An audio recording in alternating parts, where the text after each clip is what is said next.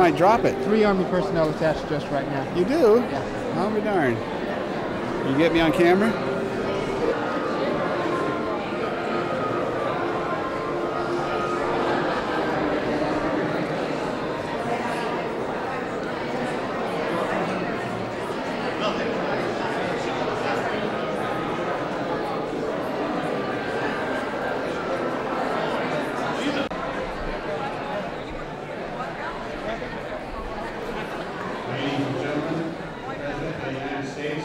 Reagan.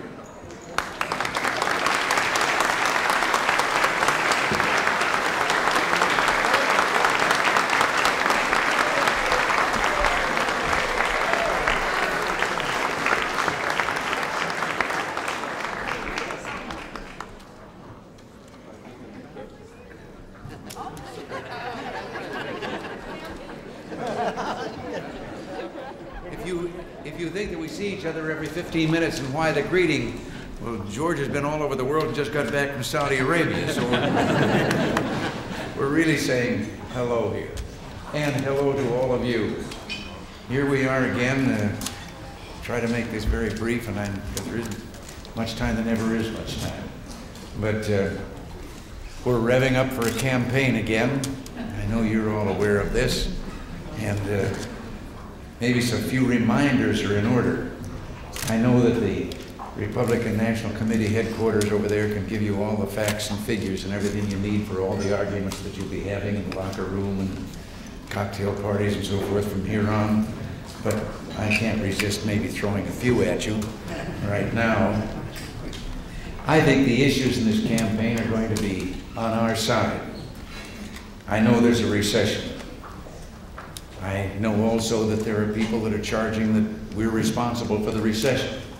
The only thing is the recession came along before our program did. So I don't think we could do it retroactively. And you know, we've been blamed for that. As a matter of fact, the other day I read an article. A group of astronomers has said that in the next 10,000 years, one of the largest stars in the Milky Way is going to explode. And he said the astronomers couldn't pin it down as to just when in that 10,000 years it's going to take place, but one thing is certain: it will be blamed on our economic.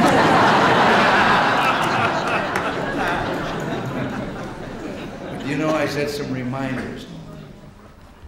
Jerry Ford and I were down in Texas the other night, a fundraiser down there for Bill Clements, and Jerry was reminding us about in '76. If you'll remember, his opponent at that time invented what he called the misery index. You obtained it by adding the rate of unemployment with the rate of inflation. And in Jerry's time, with inflation at 4.8% and unemployment something like 7.fraction%, it came out to around 12 plus, 12.4 or 5.4 or 5%. And Jimmy Carter said that no man had the right to seek re-election who had a misery index of that size. Shouldn't be allowed to run. Well, in 1980, the misery index was around 20. Inflation was 12.4. Yes, unemployment had even increased by then. And of course, the interest rates had gone up to 21.5%. Now, one of our congressmen, a representative in the House one day a few weeks ago in some discussion of our economic program, said something that, well, it was a kind of a nostalgic what if, and I thought it was wonderful. Dan Lundgren said, what if on the eve of the inauguration of this administration in 1981, a journalist had given his editor a story and said that the new administration would, in a year and a half, take inflation, which had been double-digit for more than 24 months, down to zero, down to actual deflation, no inflation at all.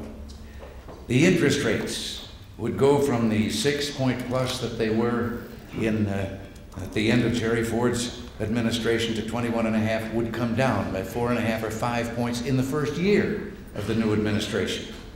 And productivity, which had been negative for 3 years, would finally show the first time in 4 years real growth. And then he said the editor would turn him down and tell him that they had too much of a reputation for truth in their publication to print such a wild and fantastic. Well, yes, inflation has come down because, as Dan Lundgren added, it happened. Everything that we said. For the last 6 months, inflation has been running at 2.8%. And for the last 3 months, it's been running at less than 1%. And there was one of those 3 months in which it actually was below zero. We had deflation. And there's national defense we talked about the last time. When we took office, this administration, we found that on any given day, half our planes couldn't take off for lack of spare parts. Many of our ships couldn't leave harbor when they were scheduled to, for the same reason, or for lack of crew. The morale of the armed forces was so low that the enlistment rates, we couldn't keep up even the minimum requirements. And our non-commissioned officers were not re-enlisting, they were leaving the service in droves to take private jobs. Well, now the enlistments are up as full as they can be, but also there's a great increase in the quality of the people and the educational level, the intelligence level of the people that are enlisting. And the non-coms are staying in droves. And the morale, well, we ran into that at Tempelhof Airdrome last week in Europe. There they were, a whole bunch of our GIs and some of their families and their children out there to see us when we landed. There's no problem with their morale. And I had a letter from one of our ambassadors over there who'd been up on the eastern German border and visiting one of our armored cavalry regiments. And he said as he left, a 19-year-old lad followed him over to the helicopter and asked him if he could get a message to me. And being an ambassador, he thought he could. And the kid said, well, would you just tell him for us, we're proud to be here and we ain't scared of nothing. Well, now I know that our opponents say that we're spending too much on national defense. Well, defense is less than 30% of our budget. But back in Camelot, when John F. Kennedy was president, defense was 46% of his budget. And the budget cuts that we're asking, that the needy are going to be doing without, and we're not going to be able to provide medical care for all of the people that need it. Well, in Camelot, 20 years ago, the total budget, percentage of the budget that was devoted to human needs was 29%. In ours, it's 51%. But the truth is, there haven't been any budget cuts. The budget this year is bigger than it was last year, and the budget next year is going to be bigger than the one this year. What we're calling budget cuts is a reduction in the increase in spending, which in the 4 years before we got here had averaged 17% a year. Well, this year we cut that in half, and next year it'll be sizably reduced again, and we think it's getting down to where one of these days soon, we'll be spending within our means. We'll be balancing the budget.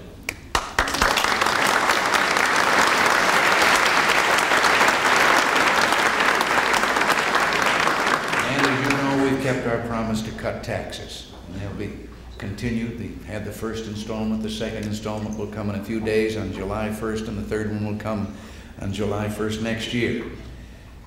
When the 82 campaign really gets underway, let our opponents, if you have any concern about the issues, let them explain why they fought as hard as they did to keep the increase in spending up and to not let us reduce that increase in spending.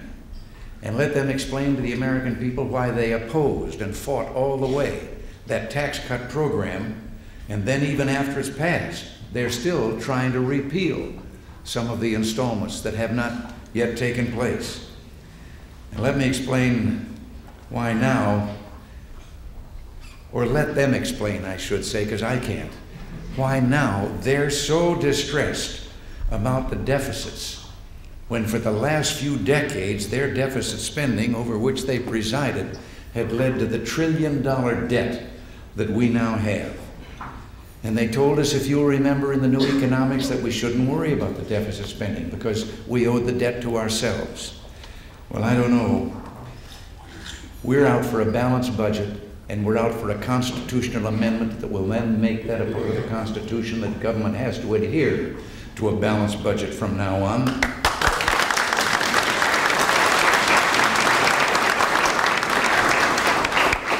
When we were in Europe a few days ago on that trip, I think some other things were evident also.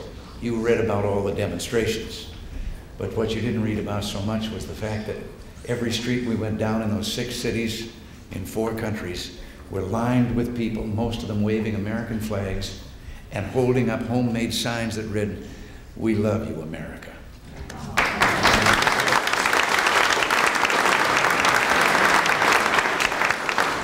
And we were able to tell them on every occasion and tell you that our defense buildup is not so that we can go to war.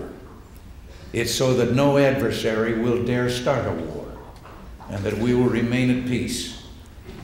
And so the Soviets, when they meet us in just 11 days, on the 29th, they're going to meet us in the beginning of the negotiations to reduce the nuclear weapons that we both have aimed at each other in the world. It's so that this time they'll sit across the table from us and know that they had better legitimately, for their first time, join us in arms reduction, or they're going to face the industrial might of the United States that's going to see that we keep on building whatever is necessary to ensure that there won't be a war.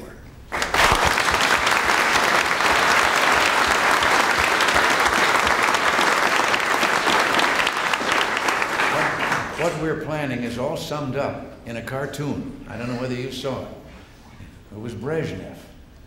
Brezhnev was talking to a Russian general, and he said, "I like the arms race better when we were the only ones in it." We're not going to have that anymore. And just in case you're worried, there's just incidentally 2 little news items. One happens to be a figure again. 2 days ago, we have a task force made up of inspectors general now. And every 6 months they report. And their only instructions were to go out there into every agency and department of government and be meaner than junkyard dogs.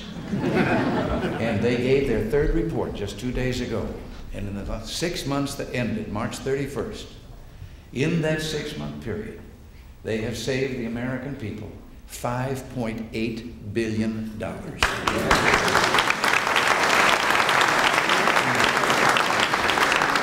other thing is as late as today. There's been a problem. You know what our concern is with Poland, Afghanistan, and some of the other things that happened.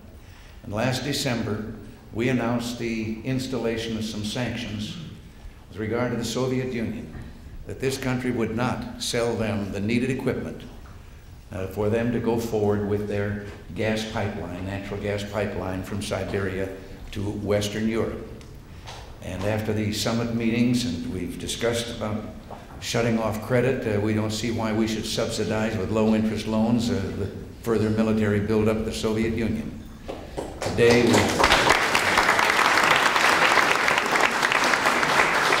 we had our meeting today, and the decision has been announced. We are not going to lift those sanctions. Indeed, we're going to expand them to American companies that have subsidiaries.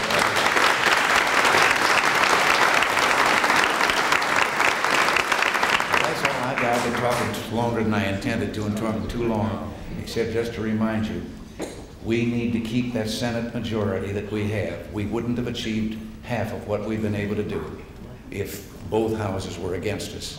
So they've got to be returned to office and add a few to help them out. And then I know that tradition says that in this off-year election, the party that doesn't have the White House always adds to the members that they have in the House of Representatives. Let's change that around too. I don't know whether we could go all the way in one jump and get a majority in that other house, but I can tell you this would be the happiest house in the world.